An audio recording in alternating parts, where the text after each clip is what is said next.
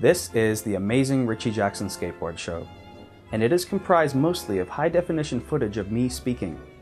A small percentage of purists out there would rather watch VX1000 footage of me riding a skateboard, and I'm right there with you guys. It is for this reason that I'm opening the show with the vestiges of a bygone era. Right here is every last one of my unseen standard definition clips, and they will begin playing the second I utter the code word.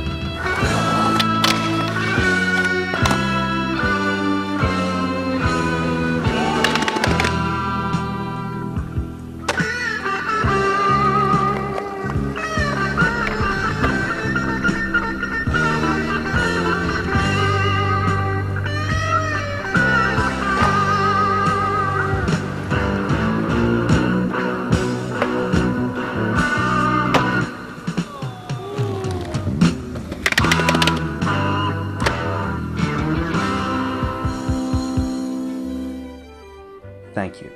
That will be $29.95. Please mash hard currency into your USB and CD drives as shown. Skateboarding evolves in almost exactly the same way as living organisms themselves. Each skateboard trick invented is an adaptation to the environment, a mutation to deal with a particular obstacle. As we all know, not every biological adaptation in nature is aesthetically pleasing to the human eye. I cite the goblin shark, Budget's frog, and the proboscis monkey. In my pursuit of new adaptations in the world of skateboarding, I have created more than a few abominations myself. Today, I'd like to release one previously deemed unfit for human eyes. Behold, my most grievous miscreation.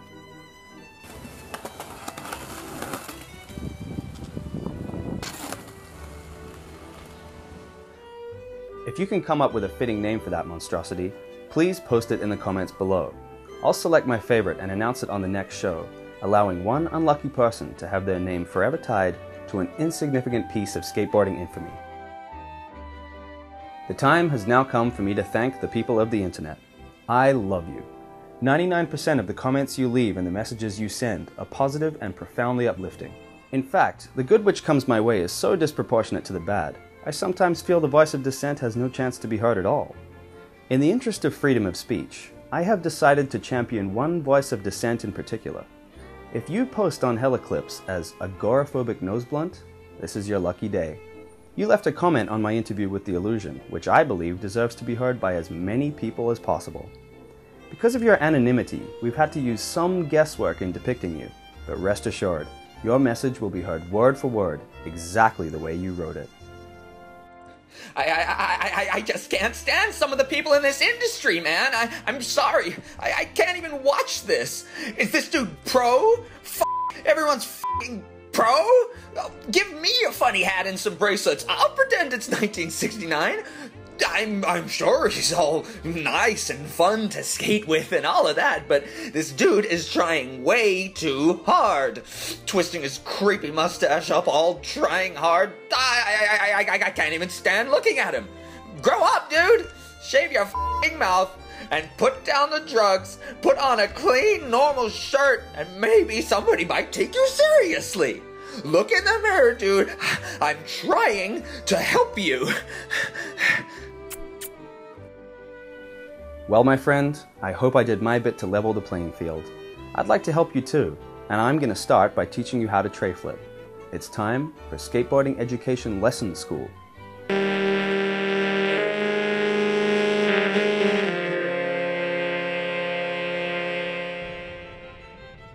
Three 60 flips.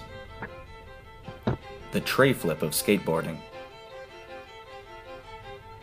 Once a rarity, they are now as numerous as the hot pink trucks that cover our highways. There are a number of basic principles behind the trick. Principle number 1. A common technique is to hold the board upright, setting the wheel into a spin, waiting exactly as long as it takes to come to a complete stop. 360 flips were invented by Mike Carroll in Embercobo, located near California. Principle number 2. This animation will demonstrate principle number 2, the second principle and third law of 360 flips. And there it is. TRE. Timber Rebound Extrapolation. If this is your first time hearing about timber rebound extrapolation, please abort the tutorial now. One of the reasons this trick has remained so popular over the years is the distinctive sound created when timber rebound extrapolation occurs. Sound waves permeate outwards as fractalized maple crystals hurtle into the black toposphere. Subtle differences in harmonics are detectable in poorly executed or otherwise doomed 360 flips. Principle number 3. As of now, we are not able to say what 360 flip actually are. Possible scenarios include game, experiment, love, accident, crime, and money. It is through this equation that we arrive at our final answer. By multiplying the options together, we find that 360 flip equals gelasim. Principle number 12. The future of 360 flips. Every year we edge closer and closer to the first 360 flip landed while rolling in reverse. Optimistic estimates predict reverse 360 flip to be completed before the end of the millennium. Congratulations, you have now completely mastered 360 flips.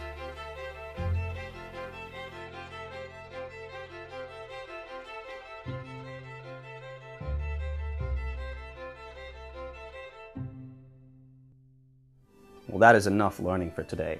It's time to lighten the mood in here, and we're going to do it by handing the stage over to one of the zaniest entertainers of our time. You'll probably remember him from TV sitcom Five's a Crowd. That's right, it's stand-up comedian Bruce Chandling. Oh, thank you.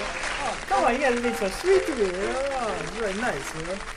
Thank you, Richie Jackson. I'm a big fan. You know, yeah. So is everybody else who takes drugs.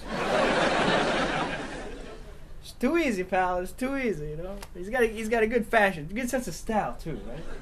I've never seen this before. You don't see many extreme sports athletes that look like this. You know, it's kind of like a Renaissance era Partridge Family pirate.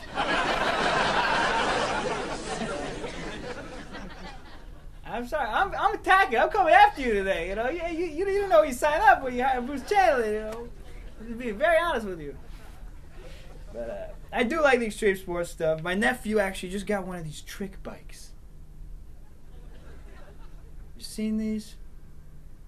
You seen these trick bikes? These things are, and he's good at it. You know, he does this one trick that's called annoying the living daylights out of me as I'm trying to watch the game and eat chili dogs.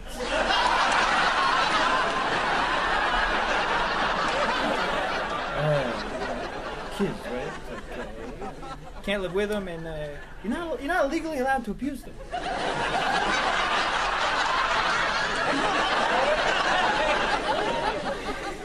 What's that? You skateboard, right, Ricky? Is that right? You skateboard and stuff. I love that. I love the skateboards. I love that one maneuver you guys do. What is that? You guys all do it. Everybody does it. It's a hard one though, right? It's the one where you loiter outside of the liquor store and write graffiti on the sidewalk. How do you learn that? I'm curious. Nobody knows? You don't know? I'm kidding. You guys gotta relax. You know, I'm not from the world of jumping off buildings and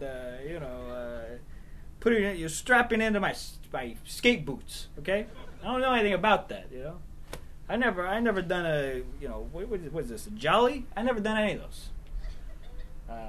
What I have done is actually contributed to American society.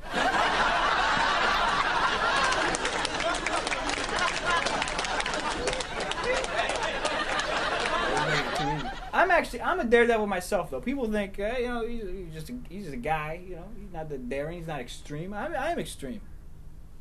Just yesterday, I tried the egg salad sandwich at Lavicchio's. Oh my God.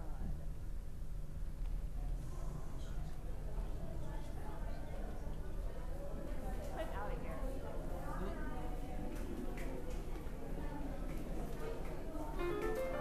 Well, thank you so much, Ricky. This has been great. You guys are the best. Keep on extreming, of course. I love everything you guys do, and watch out for those ramps. Thank you so much, guys. Take care. Bruce Chandling. My apologies for that off-color joke at the end there. Of course, I like to laugh, but I agree that there's some things that's probably not a good idea to make fun of, so apologies to anyone that found that offensive. We should probably cut the show right there. Might see you next time.